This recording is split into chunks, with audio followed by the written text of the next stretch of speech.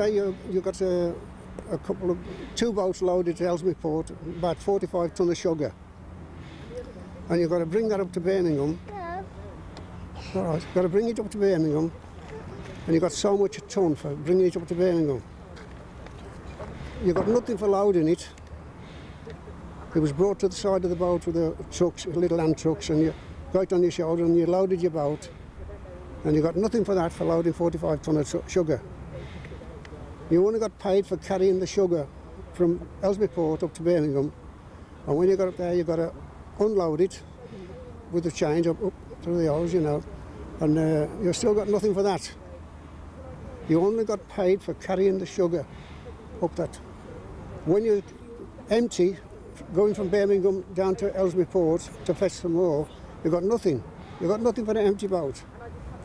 Doesn't matter where you travel, you got nothing for an empty boat. You only got paid for carrying tonnage.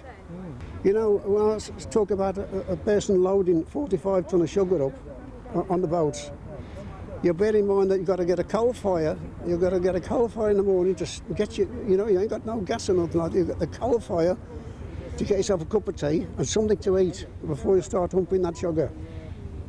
How many people? How many people to do that? One. One person? One person. 40 tonne? 25 tonne, yeah. 25 tonne, 27 tonne. Oh, one person, and you know, you want to drink of water after. It was a hard life. 14. I was about 14 and a half actually. And then when I went on the cabin boat, on the day boats, the joey boating. Yeah. Who did you work for when you were on the... I worked for Elements. Yeah. I worked for ST branch at Birmingham.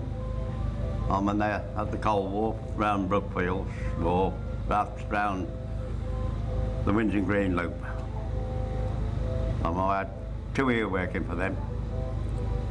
And that's where we did work and earn some money. And I'm going back 1940, 41. We was earning £10 a week apiece, me and the old man. That's a lot of money then, wasn't it? It was a hell of a lot of money in them days. And you spent a lot and of money? I spent a lot of money on booze. We had them very hard locks from Worcester Didless right up to Tarbic Lock, which was 58. And it was like a good hard day's work. Then we used to get to Tarbic when you had the horse boats, and a tug would pull you through them 2 tunnels there. That was like Tarbic in Shortwood Tunnel. Then the horses would pick you up again the end of those tunnels, pull you to Kings Norton, and then the tug would take you through Kings Norton, and then you'd go have your horse again, and he'd take you on into Birmingham or Bourneville, wherever you was going.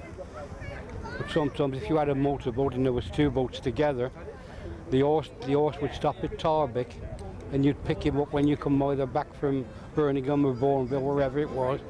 And the lock keepers used to look after your horse when you was at Tarbic. Then you pick him up when you come back. Well, in my family there was 5 children and plus mum and dad. And obviously it tends to be a bit crowded. Was it very hard for your mum and dad, do you think? Oh, definitely. Especially having a biggish family, you know, because some had big families, you know.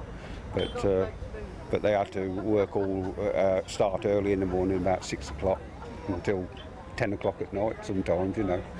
Because that was all they had to do it to earn the money, because in them days you didn't get paid much. Mostly use them and all.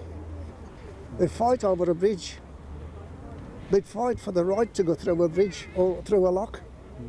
Oh yeah, because mostly the locks have been fist fights on the towpath, yeah. Sometimes you used to argue over the locks, who was going first, and get up to fighting, and then probably you'd lose the fight, and you still let them go first. And that's how I started then courting, because the old man, when he loaded at night time, he wanted to be off. He didn't want to stop, but I wanted to take the girls to the pictures, and I couldn't. So I thought, if I go captain, I can do what I like. You were one of the youngest captains on the canal, weren't you? Yes, I was 18 when I took captain. Our Matilda, she was on the Thomas Laytons, and then I went subcontracting then for Cadbury's, carrying crumb from Knighton, that's in Shropshire, to Birmingham. And when we used to meet at Weenaston, she used to say, ask Joe, Mama said, for some of that crumb to see. It was just like bags of Coke to look at it, but it was brown, you see, and it was better than the chocolate, as it was a pure chocolate. And I used to get the dish and give it a dish full, and that used to last her for about a week or a month. And when they saw me again, Cadbury's used to allow us chocolate so we wouldn't pinch it, and we got fed up with chocolate, so they used to say, have as much as you want and take you around the factory, you could pick up what you want.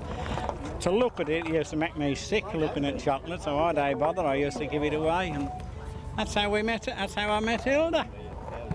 So that's how you chatted her up then? That's how I chatted her up. And how long were you courting before you got married? Oh Christ, 15 years. 15? A long while to be courting. Well, I don't suppose you saw each other that much, really? Well, no, we used to have to write to one another, and when you know scholar, it was a very big problem. But Joe was a very good letter writer, and I used to be a very good talker, and what I used to say to him, he used to put in the letters. And, you know, I've still got the letters today, as I've sent Hilda, because I kept them, and when we got married, he gave me the letters, and I've got her letters, and it's a beautiful story to read, they am.